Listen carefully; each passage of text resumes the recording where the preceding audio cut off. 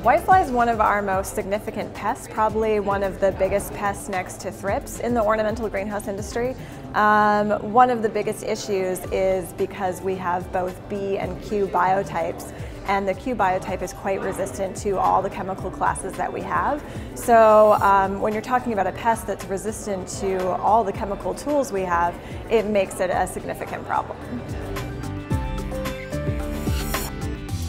Yeah, whitefly affect many different crops in our ornamental industry, specifically poinsettia. We get them in on cuttings every year, imported from Florida and California, and that's how we get those two different biotypes coming in, both the B and the Q. And then it's also can be an issue in longer term crops, so things like mandevilla that have quite a long growing period, or cut gerbera that are in the pots for up to 3 years.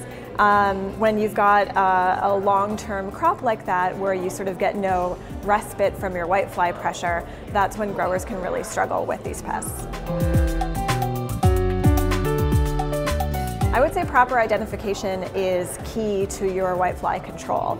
I've seen growers who have unfortunately had their whitefly misidentified sometime in the past, or their population has shifted over time, and they've spent months literally spraying chemicals that don't work and paying for biocontrol agents that aren't doing their job.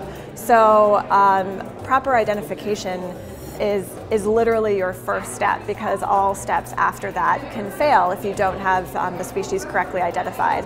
And it's something you can either do yourself with a microscope or a hand lens, or if you have a regular pest management consultant, I'm sure they'd be happy to come in and take some samples throughout your greenhouse, or even bringing samples to me at the Vineland campus to ID is a great way to go about that, and just get that definitive answer so you know where to go in terms of pest control after that.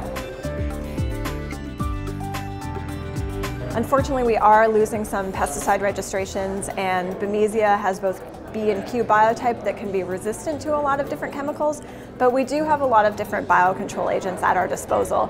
Things from predatory mites to predatory beetles to different kinds of parasitic wasps. If you use all of these together, you can get a really good comprehensive control program for whitefly going in your greenhouse.